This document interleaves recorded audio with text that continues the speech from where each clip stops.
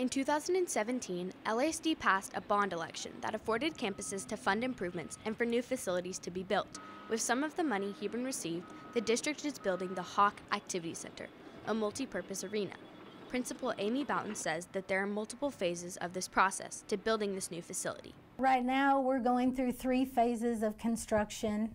The first one being a practice fields and tennis courts.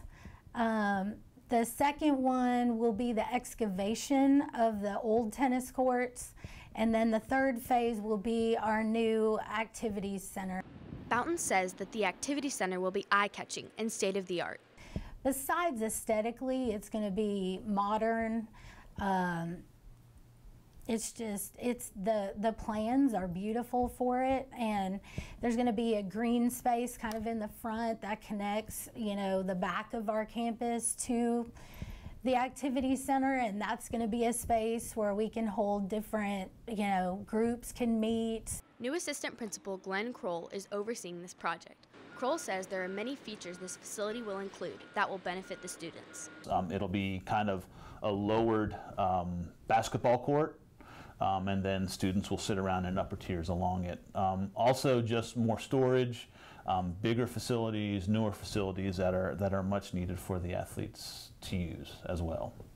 Administration says that thus far, the construction has been going well, and they have run into very few issues. There have been a couple of issues, maybe moving power lines or dealing with, movement of materials and stuff like that. But all in all, the construction company has been very helpful in communicating what they're going to do, and then also sharing, asking what our needs are, and changing up their plans to accommodate us and to make sure that students are safe. It caused problems with reserved parking, and we weren't able to do that this year. And then I think the logistics of traffic flow in the parking lot, that also has caused some issues that we've had to work through.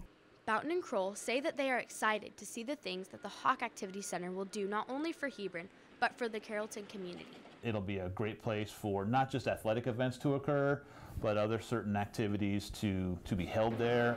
It'll be a place for not just the students, but for the whole Hebron community to come in and share one common area. It's going to generate a lot of pride in our student body because it's going to be the induction year of a new facility like that, and because it's such a gorgeous facility, I just think everybody's going to want to be in it and see it and get tours of it, and we're all going to benefit from it. Reporting for Hawk TV, I'm Ellory Liles.